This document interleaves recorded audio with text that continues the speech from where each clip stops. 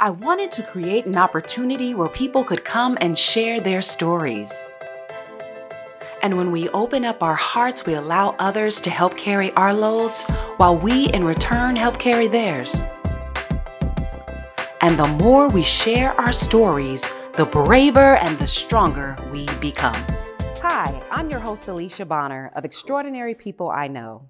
Today, I'm talking to Claudine Cooper. She's a fitness expert, she's an author, she's a mother, and I have learned through her holistic approach to life lessons that create balance and wellness. Hi, Claudine. Hey, Alicia. I'm really glad you are here. So excited because the reason that I was drawn to you is because you have just this energy about you. I've met many fitness instructors in my life, but none quite like you.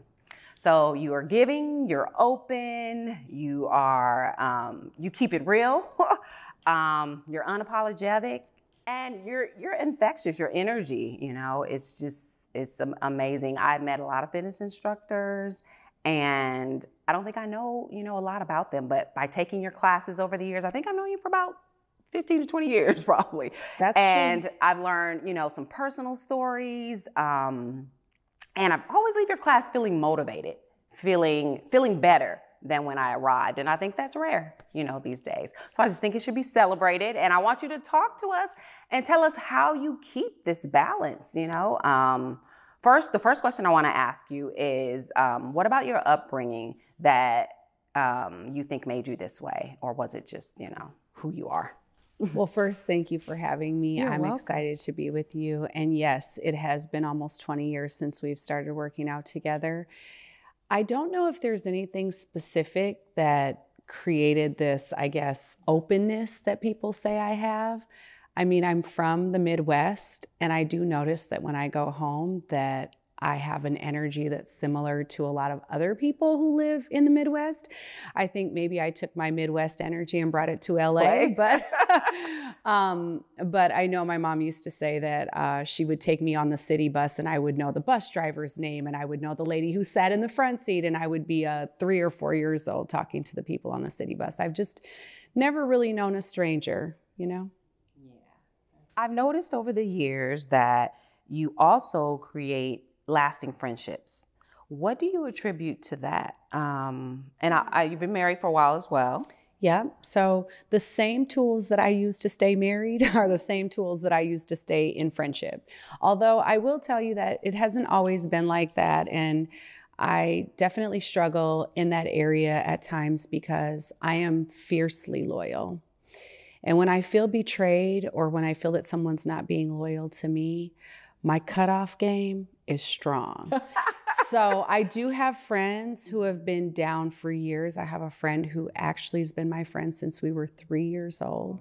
And she'll tell you, I snagged her just like I snagged you, just like I do the other friends I have. If I find someone who has an energy that I'm drawn to, I will approach them and I will pursue. That's one of the things that I think is unique about my relationships is that I do reach out to people.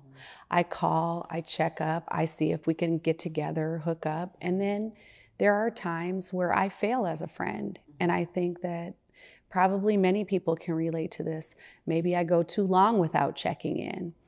Or like what happened yesterday, I had a date with a friend and I was really just having a stressful week.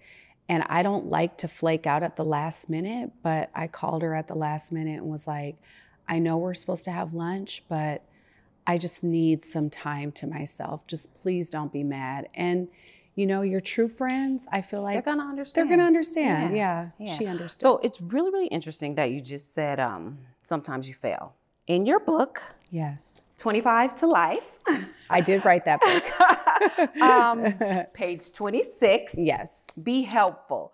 The first paragraph says, at some point in life, every human being will fail, and every human being is able to recover from failure. I think that is a very profound statement. Sometimes we want to appear to be perfect. We want to appear to be perfect for our friends, for our family, for our children. And the truth of the matter is that none of us are perfect.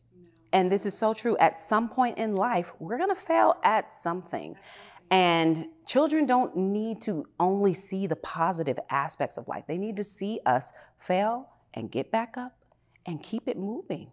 And I think that is just, yeah, really, really profound. So what in your past have you failed at, and what life lesson did it teach you?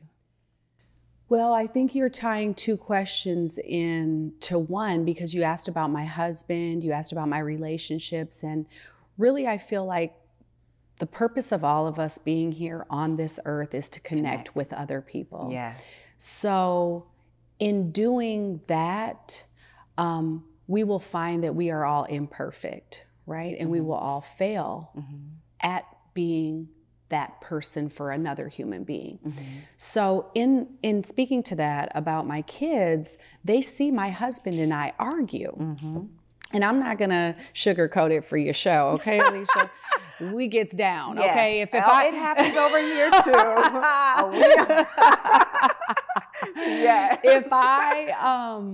If I like, I've learned a lot in the 16 years that I've been married about choosing my battles, okay? So whereas back in the day, maybe I would argue about him leaving his socks laying on the couch, which used to frustrate me like crazy. But now I'll just go get the socks and I'll put them in the hamper or whatever, right?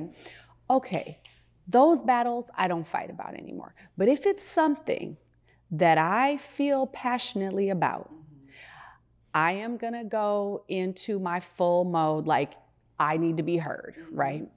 So what I like to show my children is, even when you fail, even when you argue, even when you two don't see eye to eye, even when maybe you battle so hard that you're like, ooh, I shouldn't have said that, or I shouldn't have done that, there's always room for forgiveness. And the same way we show them that we're imperfect and we fail in our relationship, we also show them that we make up and we still love each other and we repair. We still love each other the next day. And if things get real hectic, we see a therapist. We're not ashamed to go to counseling. The children know their parents, Paul and Claudine Cooper, ain't perfect. Right. I think that is so noble. Also, you mentioned therapy, because a lot of people in our community don't believe in therapy. And I think it is necessary. I think it's just as necessary as going to the doctor and getting your physical, making sure everything is intact. What do you think, or how do you think therapy has enhanced your relationships? Ooh, that's a good question. I definitely think therapy is probably how I ended up at this point in my life, right? So my mom forced me to go to therapy when I was in high school. And I didn't live with my mom, I lived with my dad. And so she didn't even really know the extent to which I was depressed. But my dad and my mom, I'm very thankful, were not together, but they still had a co-parenting relationship. Right. And I believe my dad snitched on me and told my mom that I wasn't my normal self. Okay. So my aunt had just been murdered, and we were coping with that. And then one of my friends committed suicide in that same time frame. I was just really going through a lot. And my dad talked to my mom, and my mom insisted that I go see a therapist. And the therapist would not prescribe me anything, because at that time I was like, can't you just give me something that just like makes me a little bit less gloomy? And she said, you're so young, Claudine. Let's try something where I'm not actually giving you any medication. Let's get you to do some exercise. Maybe if you just go for a jog or something like that, it's supposed to increase these, I don't know, endorphins or whatever in your brain, and it should help you. And because you're so young, it should have a quick effect. Like, you should notice something. I was like, she's not trying to help me. She's out here. She don't want to give me nothing. You know, I was mad, right? But I'm so glad, because I did take her advice. And that was over 25 years ago, which is why my book is called 25 to Life, because I kind of chronicle the 25 years that it took me to get mentally and physically healthy. What would you attribute to the balance that you've created in life right now? Because a lot of us use excuses. So I'm working, but in actuality, or you're working, you have the kids, you have this to do, you have this list. But in actuality, if you exercise, you actually create hormonal balance and you actually have more energy. Because I know I use as an excuse, I'm exhausted when I get home. So what would you say to us who use these excuses at times in our lives? What would you say to us to be consistent at making physical fitness just as important as brushing our teeth? If I had the answer to that question, Alicia, I would be a rich woman right now. Okay. No, I don't actually have the answer to that question. There is no magic sauce that will make people get up from their exhaustion and go exercise or go to the gym. And don't get me wrong, I work at the gym, been working at the gym since I was 17 years old. But the gym is not for everyone. Some people prefer an outdoor workout. Some people prefer an in-home workout. Some people just want to dance. Like, it's different for everyone. And I don't suggest that one way is the right way. True. I believe move your body is the key. Movement is the key. So even if you're at home after a really long day and you're watching your Netflix, move. Okay. Just move. It doesn't have to be brain surgery. You don't have to get specific equipment. You don't have to even join a gym. All you got to do is get off your butt and start moving in place. Dance, squat, push-ups, sit-ups, My dad was in prison. He came out looking swole. And he was in, a confined environment. So why can't we do it in the comfort of our home? So true. It's so true. And then with technology today, I mean, you can go on YouTube and you can look up a 30-minute exercise or, a 15-minute ab workout. So you're right. There's apps that keep you accountable. Get up. Right. It's 4:30 in the morning. You said you were going to work out. There's all kinds of stuff. Right. Yeah. Okay. So one thing or another thing that I admire about you is every Saturday, you do something that you could be getting paid for free. Why do you feel compelled to give back to the community on Saturday mornings? For those who may not be able to make it, to your exercise classes through the week, or for those who just may not have the finances, to have a membership to the gym. Why do you feel compelled to go in the community and help them physically get themselves together? You talked about excuses, right? And someone reached out to me some years ago and she said, "Oh, Claudine, I love your class." She hit me on like an instant messenger type thing. She said, "But I had to drop my membership because I couldn't afford it." And that resonated with me. It really broke my heart because I thought to myself, I've been working at the gym so long, I don't even know how much is a membership. Right. I have no idea because when you work at the gym, you actually get a free membership. Okay. So I've never had to pay for a gym membership. And when she said that, it occurred to me, wait a minute, there are people who actually would like to get exercise, but can't afford a personal trainer, can't afford a gym membership. So we live in LA, which is a blessing, right? The weather is typically cooperating with us. And what I have found is even when the weather isn't cooperating, for whatever reason, when I go to teach my free workout in the city of Inglewood, the weather literally holds off. It clears up. It's like, I'm not kidding. I am convinced that God is showing favor upon my workout because we don't get rained out. Even, it was raining for 6 days. Yes. 1 hour on Saturday, it stopped raining just for us to work out, literally. So anyways, yes, I know I could be getting paid, and I had some fellow fitness professionals sort of ruffle my feathers about that when I decided that I was going to teach free classes in my neighborhood. They're like, "Oh, you don't value yourself, or you don't know your worth, or whatever." And it's not that I don't know my worth. It's that I know that I'll be blessed in turn. I don't know how, or I'm not like, "Oh, I'm doing this to get blessed." I just know that my needs are always met, And I think when we do things for money, we're not always in the spirit of what God wants us to do. And I don't want to get all extra like religious or spiritual on this YouTube channel, but I have over the last 20 years grown closer to God. And I do know that He does want us to do what is in our hearts to do. Okay, so since you brought that up, what are your spiritual practices? Well, I mean, I go to church on Sunday. That's one of my spiritual practices, but my children also participate in the dance ministry at church. And I do my best to stay prayed up, as they say. I don't have any kind of like daily, like I wake up every morning and I do this meditation or anything like that. But I definitely stay in prayer, especially when it comes to reaching people, because people can be crazy. Did you know that, Alicia? Yes. Yes. So I feel like the only way that I can compassionately coach people is to make sure that I'm coming from a very spiritual place and treating people as if they are going through something every day. So which they are. Everyone we're is. all fighting something. Everyone is. Mm-hmm. And that has helped me meet the people who come to exercise with me in a whole nother way. I didn't always used to be like this. I used to be very strict. Do you remember? Mm-hmm. I used to be very strict. You come to my class, you're doing it like this and we're doing it like that, and do not deviate from this program. Blah. Right.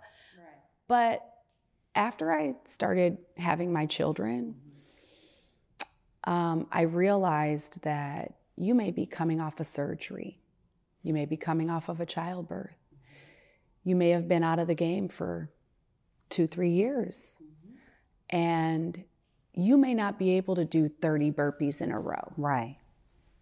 But I need to still meet you. Yes, I need to still be able to encourage you and motivate you. And I believe that that comes from my spiritual practice. Nice. And when you say prayer, it's a conversation that you're just having, with God. Because a lot of people think, oh, I want to pray for this, or I want to pray for that, which is in asking mode, but it's just a conversation, right? And keeping a connection with God or with your Creator.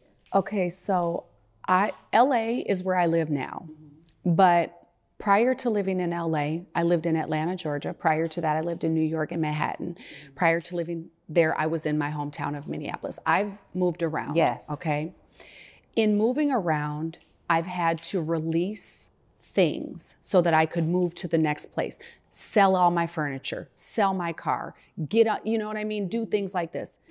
At a certain point, I sat down and asked myself, what are my needs and what are my wants? Those are two different things. I never try to come to God with my wants. I always try to come to God with my needs. But to be honest with you, as long as I'm coming to God with gratitude, I find that all my needs are already met. Yeah, so true, so true. So I want to talk about why we call you Snapback. So you have okay. 3 children, had 1, got the body back, 2, got the body back, 3. What do you attribute to that? Because a lot of us struggle, including myself, getting back, to fitness. What do you attribute to that? And what balance have you found that creates physical fitness? Okay, well, the first thing is genetics. Okay, so let's not discount the fact that my mom is still in shape. Genes. Yes, my mom is still in shape. My grandmother is 80. Her birthday was yesterday. She's 84 years old. By the way, she told me she hates these pants and she can't believe I'm wearing them right now. Aww. Hi, Grandma.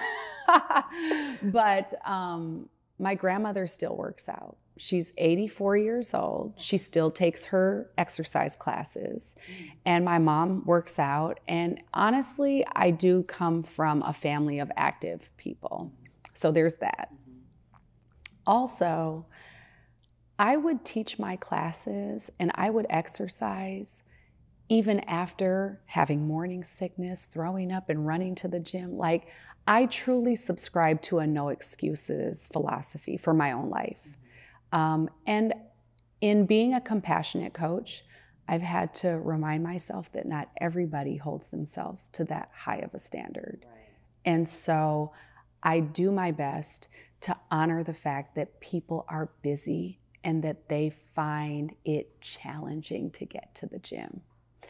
For me, it's my job. That's like looking at a dentist and saying, oh my gosh, you have great teeth. So what do you do for your teeth, right? I am a fitness professional. I have to get up and go to work. Now, not all fitness professionals do the workout with their class, but I do. You do. Yeah. Okay. What advice or what suggestions would you give one to become balanced in life, to balance your, balance motherhood with being a wife, with achieving your own personal goals? What is your key to balance?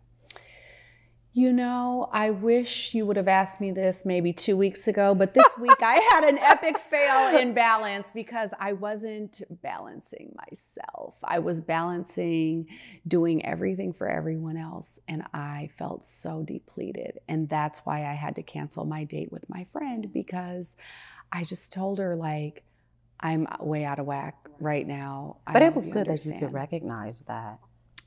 I think that might be my advice, is to try to tune in with that inner voice that is telling you you're short on patience. You're yelling at your kids. You're stressed out. If maybe you could find that feeling and then do the things that give you balance. For everybody, it's different. Right. Some people like the spa. Some people like to go work out. Some people just want to be alone in their room and meditate. And just meditate, or look at their YouTube videos. Whatever the alone time or the recharge is for you, I say tune into the voice that says, I'm out of balance, and steal that time. Yeah. Steal it away. If you gotta, like today, I told my kids, I said, listen, mommy's been really, really short with you guys this week, right? I'm gonna go be with Alicia for a little while. After I leave there, I have some things I'd like to do. I'm not gonna do anything great. I'm gonna go to Trader Joe's, but I'm gonna do it by myself, which is awesome. Yes. Feels so good. Yes. Well, thank you so much for coming. I suggest that they get the book, 25 to Life. It is on Amazon. Yes, it's on Amazon. I like how you're just so open and that you really let us in. I do believe that if we share our stories with each other, we help each other become stronger, in those places where we may be weak. No one has all the answers, you may have something that I'm missing and vice versa. And I love your energy. Keep doing it. I love that you practice what you preach. Thank you. I definitely am one of those people who feels like you should not be getting up in front of people if you're a dentist with some raggedy teeth. Okay. You should not try to do my hair if you don't have any. I don't know. That's all I'm saying. Walk it like you talk it. Thank you so much. Thanks, Alicia. Thanks for having me. Thank you so much for tuning in. Be sure to come back next week for conversations with more extraordinary people I know.